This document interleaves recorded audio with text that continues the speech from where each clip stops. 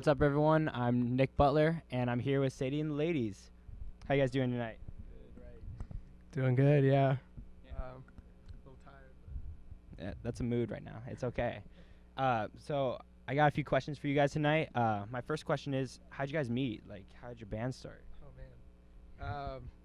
Well, I met this guy, like, freshman year of high school here in Austin at, like, a camp. And he had green hair. And, you know, flash forward however many years now, like, I just asked him if he wanted to be in a band, and yeah, that's how that started. And then Ivan, I knew through mutual friends, and tell him how you got in. Tell your story, Ivan. My story. We're in a film group on campus, and we like to make movies together. So yeah, that's how we met, because we both like making films together. And then yeah, I hand it over to Wilson after that. Oh yeah. Well, I was in a film class with Jaden, and Jaden knows Austin, and Austin, and Jaden like reached out to me, and then I joined the band. So She told me that he played drums in a movie, but there was a guitar off screen, so he had to play guitar. Inevitably he was a guitarist, so took her word for it and kind of auditioned him, and then Cameron here. I joined the band 2 days ago. But me and Wilson go way back. Second grade, we used to run around in the woods. Got lost a few times, and we're still alive though. We're still here. Absolutely. My next question for you guys is, I know there's definitely a story behind your name. What is it? What's the story? Anyone want to tell it? Yeah. Yeah. Thank you. So I have a dog named Katie. Originally, the name of the band was supposed to be Katie and the Lady. Well, before that we had a couple other names we were thinking. Yeah. So originally gonna be Katie and the Ladies, because I have a dog named Katie. And then I told it to Austin, and he liked it a lot. And I was like, all right, Katie and the Ladies. Heck yeah, my dog is gonna be the name of the band. And then he told his girlfriend Jaden, and she was like, nah, I don't like it. It reminds me of because my dog's name is Katie. It's like Katie from Mean Girls. That's how it's spelled. So she's like, it should be Sadie and the Ladies. It took me a little while, but yeah, it rolls off the tongue better. So. Awesome. That's great. Awesome. I like that story. My next question for you guys, you just came out with your EP, Let Us Make You Money. Can one of you or all of you sort of work me through the creative process of how it came to be? Someone else want to answer for it. Yeah, I don't know, man. I kind of just like had some riffs, and then Blake's been in the band for a long time. We've had like a lot of people switch in and out, and we kind of just workshopped a couple of them. Like Post-War Affair has been around for a long time, and then I kind of just wanted to press it out to be able to make South by deadlines. So just kind of threw some together, and then we just kept on playing, and went to the studio and recorded them. Yeah. where did we go?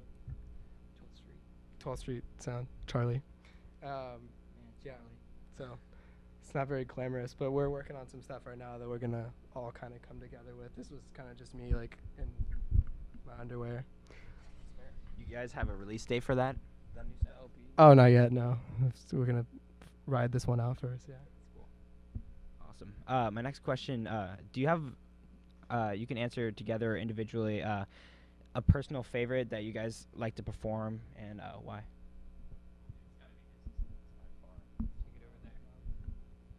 Dizzy Spells has to be all of our favorites. It's high energy, you know. It gets the job done, you know. It gets everyone hyped up, and really gets the blood flowing, gets the heart pumping, and that's really all you can ask for in life. Yep.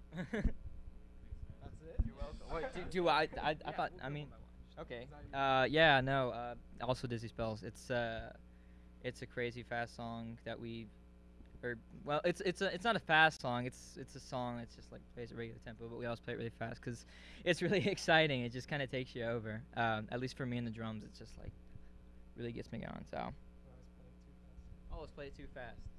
I feel compelled to say Dizzy Spells as well, so I'm just gonna say Dizzy Spells. Yeah, I think I like Dizzy Spells the most too. I like Sunshine though a lot too, because I get to. Well, yeah, I don't play Mr. Please, but that's also one of my favorites. I like "Let Us Make You Money," the title track, because it's I don't know, that guitar lick, man, and it's overly sarcastic, which is really fun. Yeah. I got a couple more questions for you guys. My next one: if you could collaborate with one artist or one band of any generation of any time, who would it be and why? That's a good question. Like, I think Blake's got an answer. I don't know yet. Blake already has one. One of my favorite artists through life, and that really has inspired me and taken me where I am as a musician, is an artist known by the name of Frank Stallone. He's known as Sylvester Stallone's brother. You guys got it? Really? No. I mean, I play guitar pretty much because of Frank Stallone and his whole musical career. We've actually talked a few times. He's a great guy.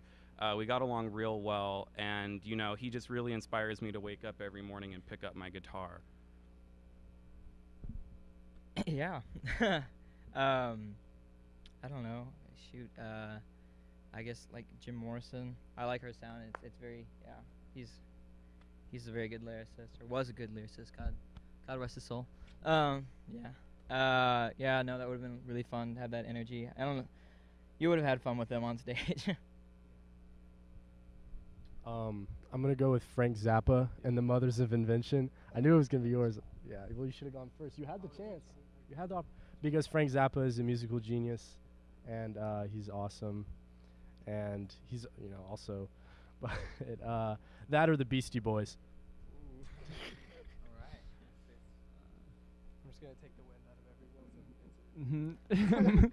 Mine was gonna be Frank Zappa, but if not Frank Zappa, then maybe I don't know. I feel like my first answer would be the Velvet Underground. I guess. I mean, no, all of them actually. The whole Velvet Underground, not just Lou Reed. I probably would have said that too, but I'm gonna go with Phil Spector pre-murder and indictment, because he's got that sound, man. That's great. Those are all great choices. My final question for you guys: where do you guys see yourselves in 5 years? What's the plan? What's the future look like? Extorting myself entirely to make money. That's all we're here for. We're here to monetize this and everything. 5 years, hopefully playing music. Same music, new music, writing music, and making a living doing that.